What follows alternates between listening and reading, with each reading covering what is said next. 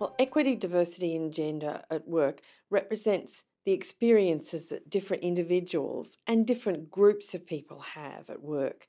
So, statistically, we know that different groups of people have different experiences and outcomes at work. For instance, women are much less likely than men to reach senior positions in organisations.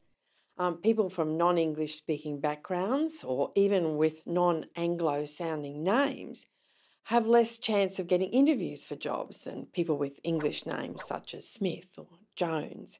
So we know that experiences are quite different at work, and it's very important to understand the experiences and outcomes of all. Well, equity, diversity, and related principles function at work through legislation and organisational policies. So we have specific legislation in Australia, as do many other countries, that relate to equity and equality at work. These principles are incorporated in some of the industrial law, but the legislation also operates alongside the industrial legislation of a country. And then we add to that, particularly when it's called managing diversity, a lot of organisational policies. The legislation and policies in Australia are underpinned by notions of social justice. That is, that everyone should be treated equally at work. But there's also a lot of literature that says that recognising equity and diversity in the workplace is good for business. That is, it can bring economic benefits to organisations. Well, workplaces need to be aware of equity and diversity and gender because otherwise their policies and practices actually may not produce the outcomes that they want.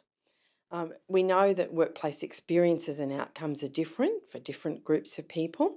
So, unless you take this into account in studying an issue and producing policies and practices, then you mightn't reach the outcomes and the goals that you desire. The challenges that equity and diversity and gender studies have within the employment relationship at this stage are actually being seen as a central part of the study of employment relations, human resource management, and not just an add on. Research on equity, diversity, gender, and other groups in the workplace is central to understanding the employment relationship, both within organisations and also in terms of meeting some of our national goals. So there's widespread goals in our community today about getting more women into senior positions in organisations, or for instance, people with disabilities, allowing them to be employed with equal rights and responsibilities in the workplace.